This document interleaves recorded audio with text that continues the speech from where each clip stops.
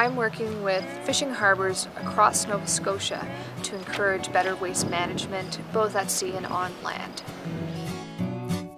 You're looking at what kind of garbage is generated by the fishing industry and how that garbage can affect the marine environment.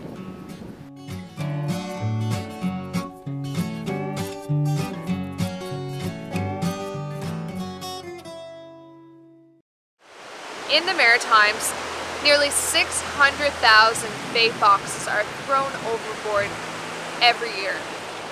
Garbage cleanups done on beaches in Nova Scotia find up to 95% of garbage is from the fishing industry.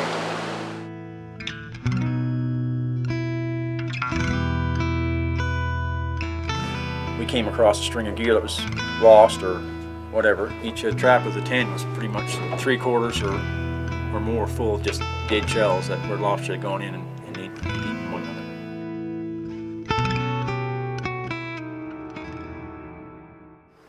I've seen quite a bit of changing around the waterfront since I started. One time it used to be throw it there, somebody will look after it, you know, and on the wharf too. But now most of the guys pick their own garbage up and put it where it belongs. It's just as easy to put it in a garbage bag, I think, and bring it home as it is to throw it over the side. We probably made more progress than anything else that I worked on in terms of the marine industry, and it's so exciting to see such a diverse group of people come together and actually work on a project like this. Help protect your livelihood. Bring your garbage back to shore. Garbage, I bring it back. Garbage, I bring it back.